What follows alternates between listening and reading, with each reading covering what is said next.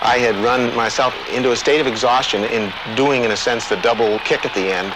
With about 140 meters to go, Arnie Soles started his sprint. I thought to myself, you know, Arnie is crazy. He's gonna tie up, and I'm certainly not going to go with him. And then I thought, you know, here we are at the Olympics, and maybe you get super motivation. So with about 120 meters to go, I started my sprint. Sure enough, we went and took the lead, and I edged past Arnie just as he was starting to tie up. At that point, Derek Johnson came through on the inside and took the lead.